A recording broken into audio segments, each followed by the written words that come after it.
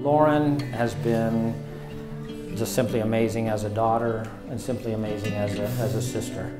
She's hardworking, she's determined, and most importantly, I mean, she just has a loving heart. I mean, she loves her family, she loves her friends, and she really loves this guy, Adam Cimber.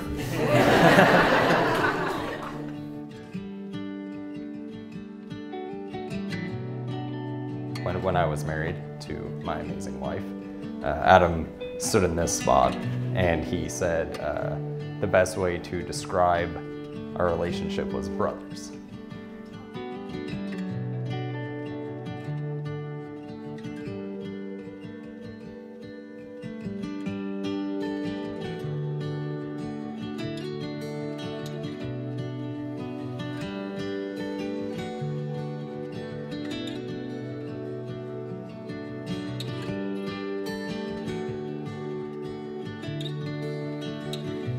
Lauren, you've always been a great sister for us, very caring.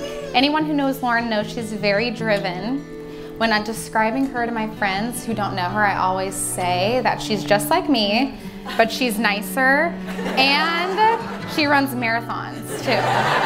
That's one of our major differences, actually.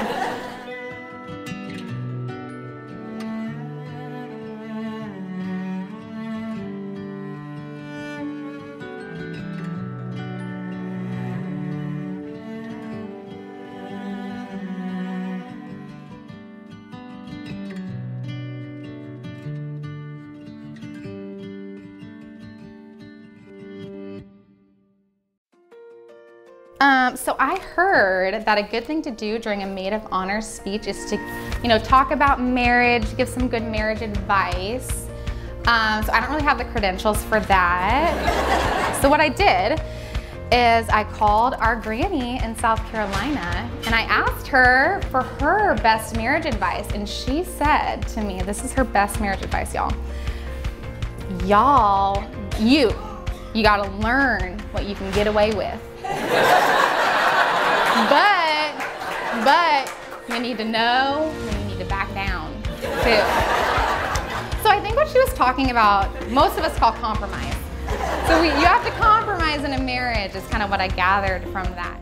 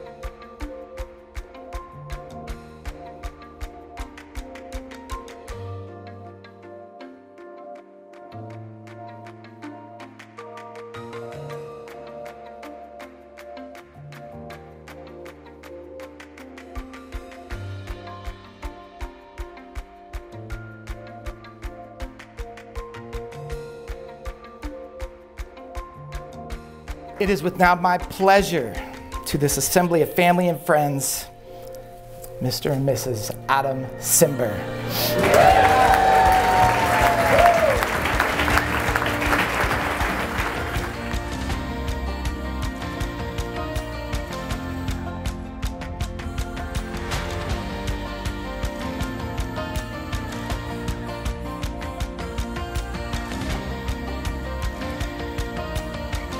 We are so very thankful to have you as our son-in-law and to marry our daughter today. And we think that you guys are going to have a wonderful life, and we wish you all the best.